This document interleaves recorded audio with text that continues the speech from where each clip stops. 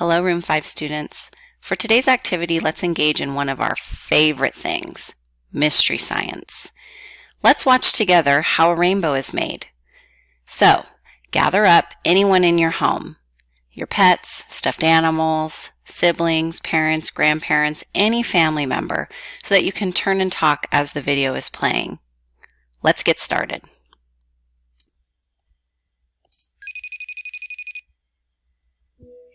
Hi, it's Doug. St. Patrick's Day. It's a time when people wear green and some people even dress up in costume. But for me, St. Patrick's Day always made me think of rainbows.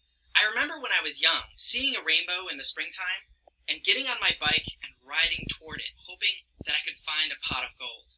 I never did get there. Someone named Joseph has a question about rainbows. Let's give him a call now. Hi, Doug.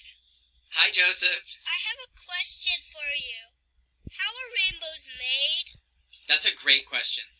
Normally, the sky outside doesn't have that many colors, just blue or gray like when it's dark and cloudy. But then, sometimes, a rainbow comes out. It's such a special thing when you get to see a rainbow. People even know the colors of the rainbow by heart. You've got red, orange, yellow, green, blue, and purple. Scientists call it violet. But where do rainbow colors come from? How are rainbows made? Do you have any ideas? Let's discuss. How do you think a rainbow is made? Turn and talk with someone nearby. You should pause the video first and then resume when you're ready. For a long time, no one had a very good idea about where rainbows come from and how they get all those colors. Rainbows aren't like most colorful things, like things you can reach out and touch. For example, think about a red chair or a green frog. Those things get their colors from what they're made of. A red chair has red paint on it, and a frog has green skin. But a rainbow is different. It's not a thing you can reach out and touch. It doesn't contain colored stuff like a chair or a frog has. Instead, it's something that floats there like a big arc in the sky. And rainbows don't just stay there either. Not long after they appear, they start to disappear. It's really very puzzling what a rainbow's colors are made of, or where a rainbow comes from. The first big clue about how rainbows are made actually didn't come from rainbows in the sky. It had to do with rainbow colors from pieces of glass. For a long time, people had noticed that glass pieces, especially ones with flat sides on them, would sparkle with rainbow colors when placed in sunlight.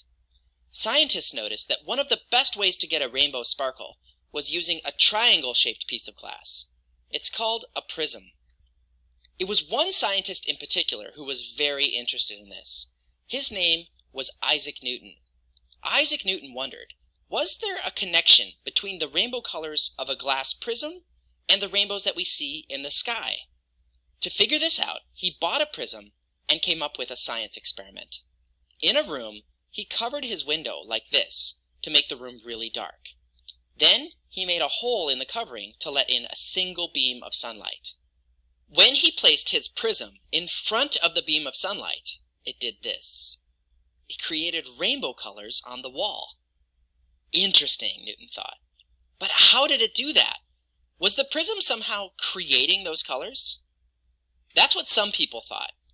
But Newton wondered, could it be that sunlight itself is maybe a mixture or bundle of all the colors of the rainbow? If true, then maybe what the prism is doing, thought Newton, is it's separating white sunlight out into each color of the rainbow. But that seems unlikely, right? I mean, sunlight itself is white. If you had a bunch of different colors of paint and you mix those together, it doesn't make anything white. Look, you can see here it makes sort of a brownish color. But maybe light is different from paint, Newton thought. This is where Newton did something very clever.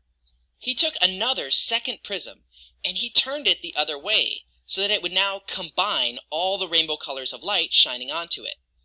When he combined all the colors of the rainbow, guess what he got? This, white light. So Newton proved the colors of the rainbow really do come from sunlight. But that still doesn't solve why a rainbow appears in the sky sometimes. I mean, it's not like there are prisms or pieces of glass floating around in the sky, right? Well, there aren't pieces of glass, but there are these. Water droplets. It's rain. Water droplets can do similar things as a prism, taking white sunlight and separating it out into all the colors it's made of. When we see sunlight shining on a bunch of water droplets, we see a rainbow. And it's not just raindrops either. Any drops of water in the air will do. You can find rainbows under waterfalls or even in the spray from sprinklers. Check it out next time you play with a hose. So, in summary, Isaac Newton proved that white sunlight is actually a combination of all the colors of a rainbow. A rainbow is formed when white sunlight passes through water droplets in the sky, acting like prisms. That's all for this week's question. Thanks, Joseph, for asking it. Now, we have something special for this week's episode. My friends and I here at Mystery Science have created a step-by-step activity where you can experiment with sunlight and rainbow colors. You can find a link to the activity at the end of this video. Before you vote on next week's question, we put together some amazing visuals that we'd love to show you. Take a look inside, or if you don't have time, you can skip straight to voting.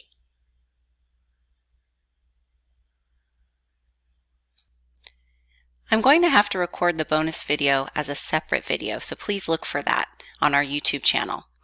Also, with the extension activity, I'm going to need to figure out a way to share that with your parents. I'll work on that today too.